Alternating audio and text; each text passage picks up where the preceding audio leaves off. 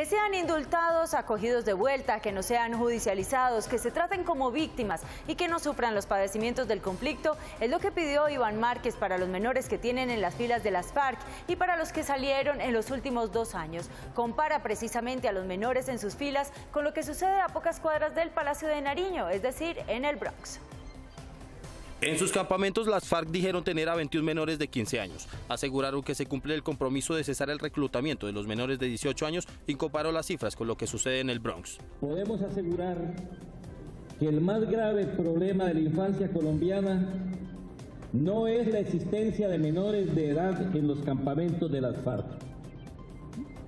En el Bronx de Bogotá, a escasas cuadras del Palacio Presidencial, por ejemplo, cientos de niños, niñas y adolescentes se drogan, se prostituyen, son maltratados. Dijo que Colombia necesita tomar conciencia sobre la situación de los menores de edad. Desde el año 2012 han muerto de hambre alrededor de 12.000 menores de 5 años pertenecientes a la comunidad guayú.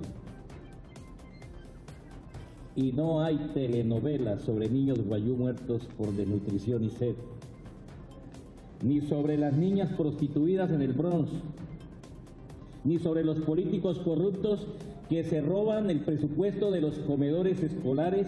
Para Márquez, los menores que llegaron a las filas de las Farc buscaban refugio. Sin embargo, cuando arreció la guerra, llegaron muchos cuyos padres habían sido asesinados por la violencia paramilitar o simplemente huían del maltrato y de la ausencia de futuro. Según el Instituto Colombiano de Bienestar Familiar, más de 5.700 menores desvinculados de grupos armados han sido atendidos desde 1999.